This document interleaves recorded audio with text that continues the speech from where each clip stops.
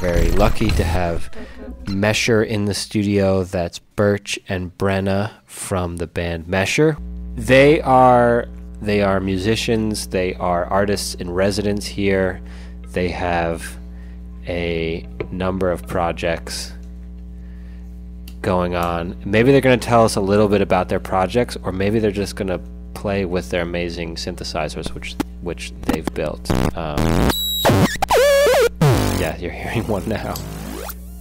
I've always had a lot of questions about the stuff you guys make. Tell me about the aesthetic that you guys approach making the synthesizers with, because it seems to me that it combines sometimes organic elements, but also sort of futuristic, glossy, like the ones you brought in are like silver plexiglass mirrors, it looks like.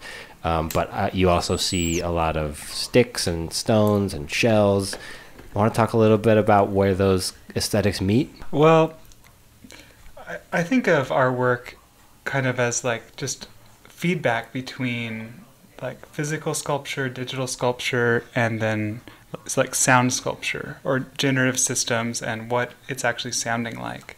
And shells and sticks are really easy made cases that we can embed electronics into. And yeah, there's something very compelling about combining electronics with natural forms, with laser cut plexi. Having them all exist on the same plane creates a kind of exciting dissonance. Yeah. We're building these sort of magic lantern infinity mirrors. They're two-way mirrors, laser cut into patterns connected with dowels, and they have light sensors embedded in them, and they're also going to have light bulbs hanging down in them. So the light sensor and light bulb are married, kind of, and so that's like where the light audio feedback happens.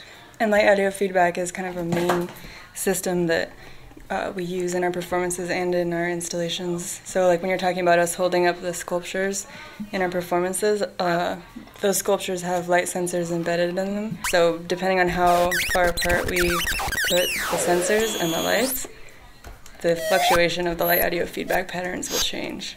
How has the residency been? Like, how has Fantastic. it been? Seems like you guys are really prolific and busy around town. Has this place kind of been your home base? Definitely. Absolutely. It's been amazing. I mean, we're like practicing music, and then we realized that we need to build something like an electronic thing, and we just go to the table where our electronics are laid out and build it. Laser cutters around the corner. Print something. Yeah. I mean, it's been really wonderful. It's a great resource. Check them out. Go to their new installation. Go see their performances. And stay with us on clocktower.org for more artist interviews and music. Thank you guys. No, you did great.